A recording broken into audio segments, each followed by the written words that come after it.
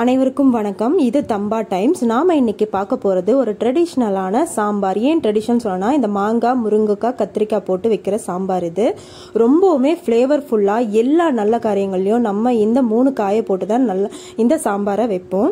சாம்பார்னு சொன்ன உடனே நமக்கு ஞாபகம் வர்றது துவரம் பருப்பும் பாசி பருப்பும் தான். இது ரெண்டை வச்சு நம்ம சாம்பார் பண்ணுவோம். ஒரு கப்பு சாம்பார்னு எடுத்துக்கிட்டிங்கன்னா கிட்டத்தட்ட 300 கேலோரிஸ் வரைக்கும் அதில் இருக்குங்க. அதில் சாம்பாருன்றதுல மற்ற விட்டமின்ஸ் எல்லாம் பார்த்தீங்கன்னா கொழுப்பு சத்து 9 gram, sugar 3 gram, protein 15 gram, sodium 14 milligram, potassium பார்த்தீங்கன்னா 260 மில்லிகிராமும் இருக்குது. இப்படிப்பட்ட சாம்பாரில் விட்டமின்ஸ் அண்ட் அயன்ஸும் இருக்குது. இப்போ நம்ம இந்த சாம்பாரை எப்படி செய்யறது அப்படின்றத இப்போ நம்ம பார்த்துக்கிட்டு இருக்கோம்.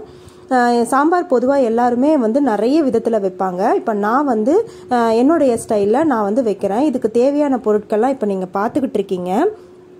சாம்பார் பொறுத்த வரைக்கும் நிறைய காய்கறிகளை போட்டு வைக்கலாம். முக்கியமாக ஃபைபர் அதிகமாக உள்ள காய்கறிகளை போட்டு வைக்கும்பொழுது ஈஸியாக செரிமானம் ஆகும். நான் இங்கே முருங்கைக்காய், மாங்காய், கத்திரிக்காய் இது 3மே எடுத்திருக்கேன்.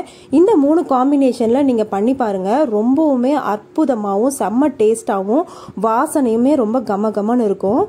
இந்த சாம்பாரை இப்போ நம்ம எப்படி வைக்கிறதுன்றத பார்த்துருவோம். இதுக்கு தேவையான பொருட்கள்லாம் இங்கே எடுத்து வச்சுருக்கேன். இப்போ நம்ம எப்படி செய்யறதுன்றத பார்க்கலாம். இப்போ ஒரு கடாயில் ஒரு 3 டேபிள் ஸ்பூனு நல்லெண்ணெய் விட்டுக்கிறேன். சாம்பாருக்கு முக்கியமானது துவரம் பருப்பு, சில பேர் பாசிப்பருப்பு வச்சும் போடலாம். இப்போ இதில் பார்த்தீங்கன்னா கடுகு, ஜீரகம், ஒரே ஒரு வரமிளகாவும் போட்டு தாளிச்சிக்கிறேன்.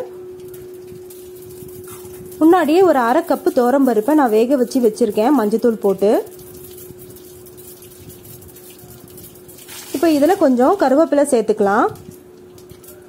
கருவேப்பிலை நல்லா பொரிஞ்சதும் கொஞ்சமாக பெருங்காயம் சேர்த்துக்கலாம். பெருங்காயமும் நல்லா பொரிஞ்சு வாசனை வரும். அப்போ அதில் ஒரே ஒரு பச்சை மிளகாவை நான் கீறி வச்சிருக்கேன், அதை சேர்த்துக்குவோம். அது கூட ஒரு 5-6 பல்லு பூண்டை தட்டி வச்சிருக்கேன், அதையும் சேர்த்துருவோம். 2 மீடியம் சைஸ் வெங்காயம் நறுக்கி வச்சிருக்கேன், இப்போ அதையும் சேர்த்தாச்சு. சாம்பாரை நிறைய வெரைட்டியில் செய்யலாம். இது ஒரு விதமான மெத்தடு. வெங்காயம் வதங்கினதும் நான் தக்காளி சேர்த்தாச்சு. தக்காளியும் நல்லா வதங்கினதுக்கு அப்புறமா முருங்கைக்காவை முதல்ல சேர்த்துருங்க. அதுக்கப்புறம் கத்திரிக்காயும் சேர்த்துடுறேன். மாங்காய் மட்டும் நம்ம லாஸ்ட்ல சேர்ப்போம், ஏன்னா அது கரைஞ்சி வந்துடும்.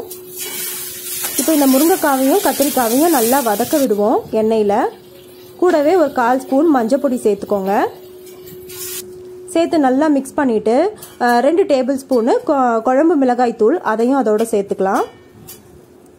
இது வதக்கி நம்ம செய்கிற சாம்பார். வேக விட்டு செய்கிற சாம்பார் தனியாக இருக்குது, அரைச்சி விட்டு செய்கிற சாம்பார் அது ஒரு ரகம்.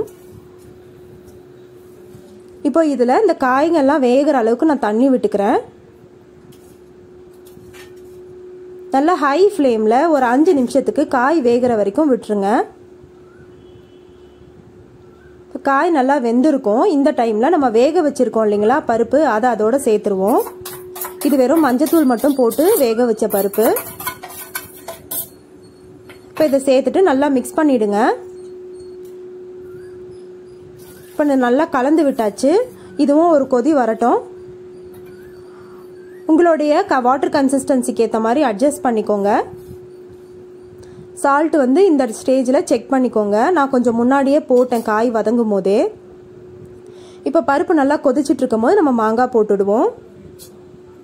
இந்த ஸ்டேஜில் போட்டிங்கன்னா மாங்காவோட ஃப்ளேவரும் நல்லாயிருக்கும், அந்த பீசஸும் குழையாமல் அப்படியே இருக்கும். இப்போ இதை போட்டு நல்லா ஒரு 5 நிமிஷத்துக்கு ஹை ஃப்ளேமில் கொதிக்க விடுவோம். இப்போ புளி தண்ணி, இது ரொம்ப கொஞ்சமாக தான் நான் எடுத்து கரைச்சி வச்சுருந்தேன், அதை ஆட் பண்ணிக்கலாம்.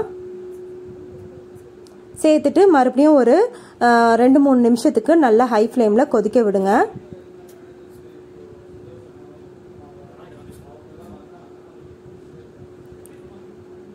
இப்போ நல்லா கொதிச்சிருச்சு. காயெல்லாம் பாருங்கள் நல்லா வெந்திருக்கு.